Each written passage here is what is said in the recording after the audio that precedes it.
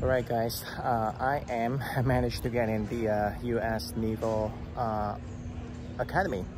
It's US Navy. It's based in Annapolis, and as you can see behind me, there's a bunch of Navy soldiers that are, I think, in training or something. So I don't know what they're doing, but they're doing some kind of formation, or maybe they have a ceremony later.